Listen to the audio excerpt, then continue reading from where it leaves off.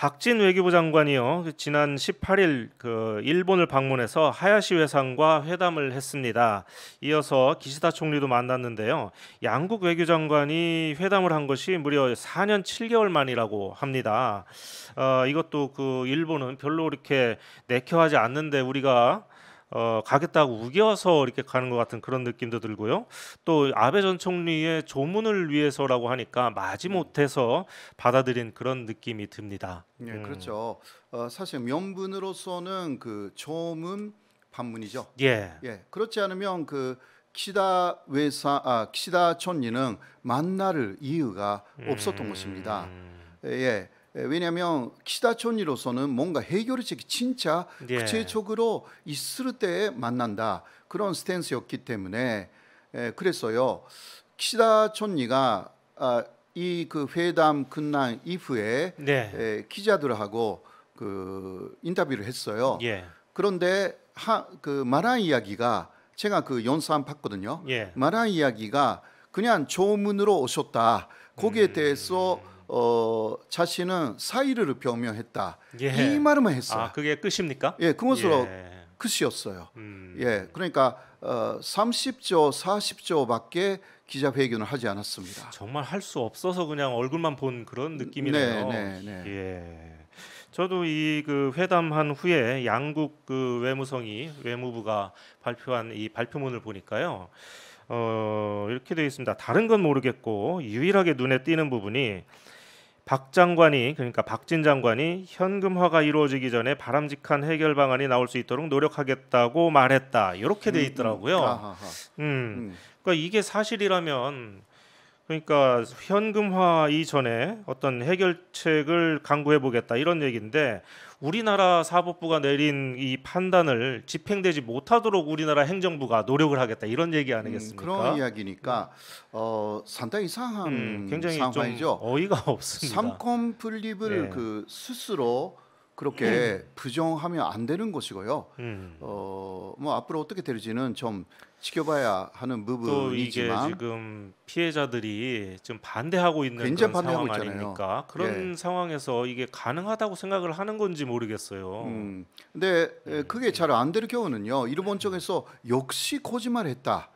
또 이렇게 말하거든요. 그럴 것 같습니다. 또 그러니까 외교라는 것은 상당히 신중하게 해야 되는데요.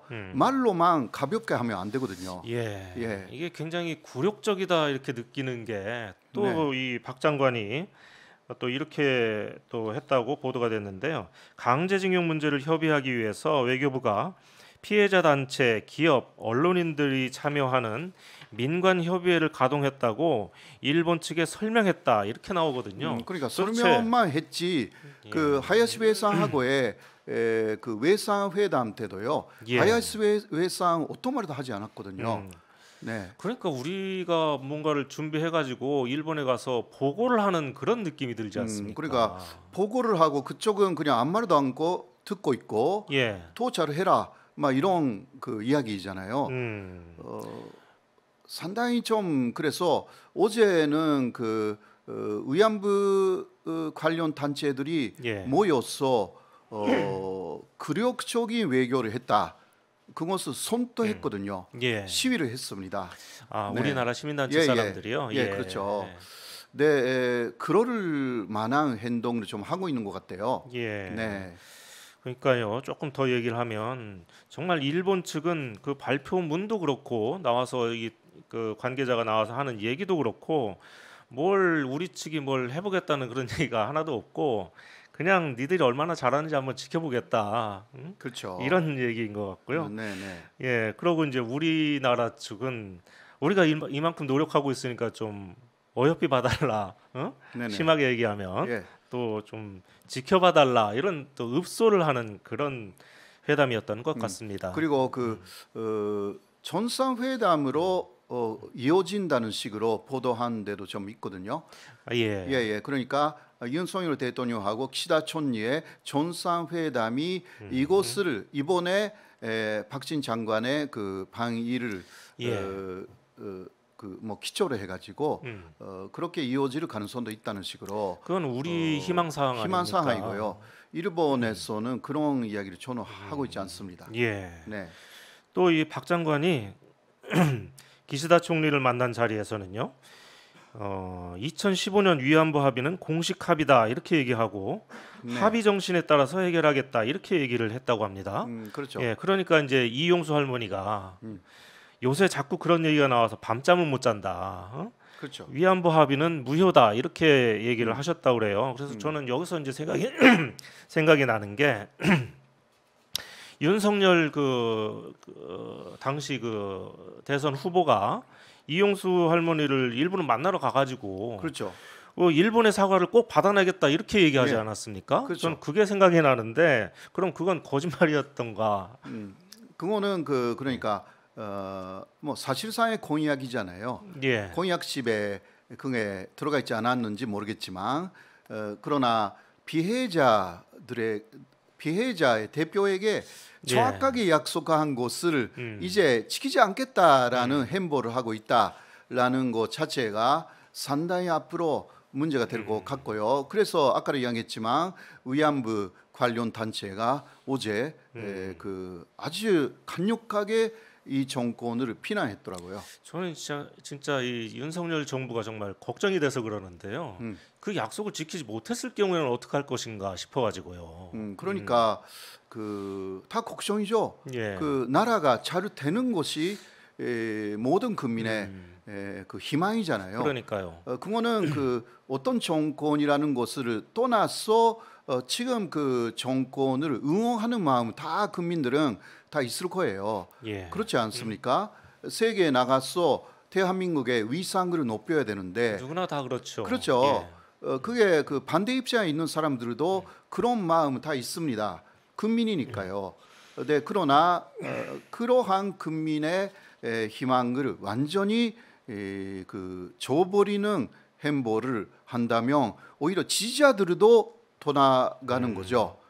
요새 지지율이 그것을 보여주고 있기 때문에 네. 조심해야 될 것입니다. 네, 그렇습니다. 조금 더 나아가 보면은요, 윤석열 정부가 취임 전부터 한일 관계를 신속히 개선해 보겠다 이런 얘기를 자꾸 하지 않았습니까? 그렇죠. 그런 의지를 보여왔었는데 최근 들어서는 전반적으로 분위기가 더 어려워진 것 같습니다. 네, 제 네. 생각엔 그런데 왜 그러냐면 일본 측은 이 아베 전 총리가 이제 사망함으로써 장기적으로는 어떨지 모르겠는데 단기적으로는 이게 지금 추모 분위기라서 그렇죠. 더 이 우익 쪽으로 이렇게 갈 수밖에 없는 그런 당분간은 그런 네네. 의지를 보여줘야 되잖아요. 예, 기시다 예. 총리로서는. 예, 또 게다가 그렇고요. 조금 전에 교수님도 말씀하셨지만 윤석열 정부도 이 지지율이 점점 떨어지고 있지 않습니까? 그렇죠. 예, 그러니까 이 국민 여론이 이게 나쁜데도 불구하고 어떻게 밀어붙이려면 어떤 그 지지율이라도 높아야지 이렇게 할 수가 있는데 네네. 그것도 할 수 없고 그래서 이게 잘못했다가 큰 역풍을 맞을지도 모르고 그래서 일본 쪽에서도 걱정하는 목소리가요. 예, 이렇게 지지율이 계속 떨어질 경우는 반일로 갑자기 바뀔 예, 가능성이 있다. 그런 식으로 보고 있거든요. 예, 그러니까 지지율을 올리기 위해서는 반일 정책을 쓰는 것이 예. 가장 손쉽다. 그게 일본 쪽의 시각이거든요. 그게 또그 네. 겁이 나는군요. 예. 그래서 이런 식으로 했다가는 초기에 한일 관계 개선을 한다 해놓고 오히려 반일 쪽으로 바뀔 수가 있다. 이게 일본이 지금 이쪽을 윤석열 정권을 주시하고 있는 내용 중 하나입니다. 예. 그러면 이제 우리 정부가 좀 엉뚱한 일을 벌이지 않게 하려면 우리 이 지지율이 계속 떨어져야 될 것 같습니다. 예. 그러면 반일로 가나? 이것도 좀 봐야 되고. 예. 네. 박진 장관이요. 회담을 마친 다음에 일본의 또 이 성의 있는 반응을 기대한다. 그렇죠. 라고 이렇게 얘기했지 않습니까? 예. 예.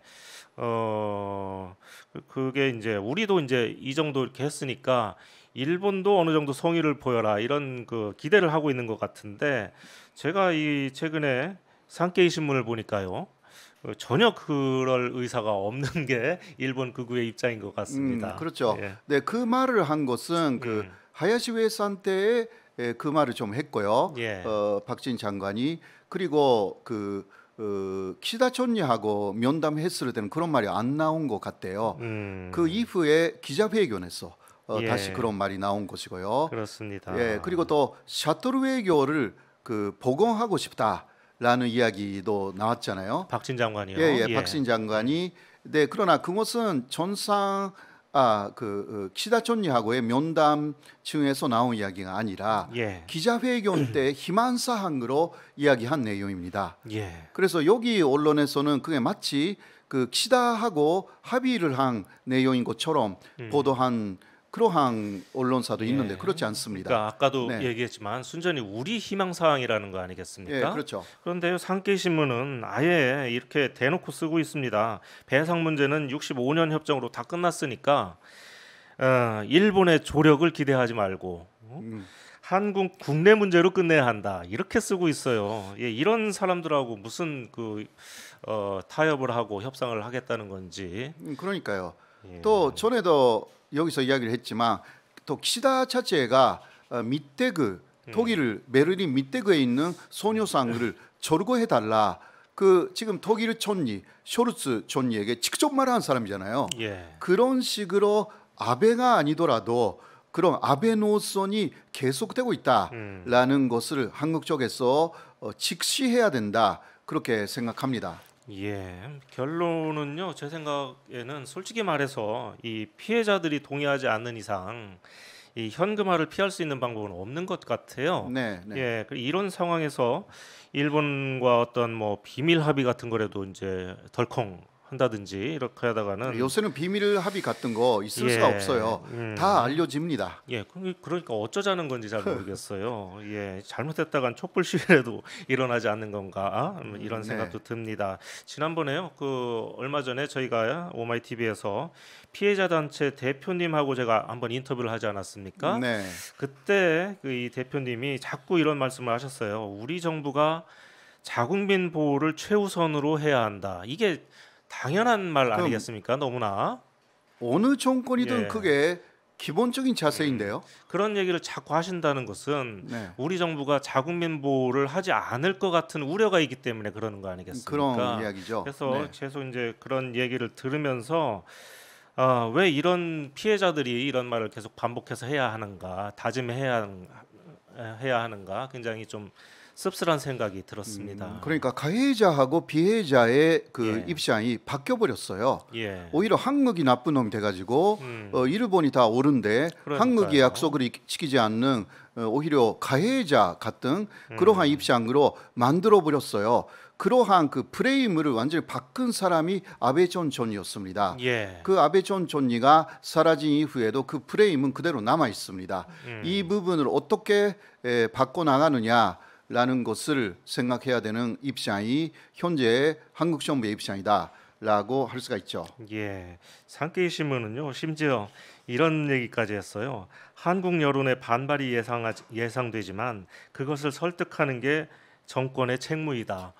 이거 많이 이렇게 막 가리키고 있습니다. 어떻게 설득할 수가 예. 있겠어요?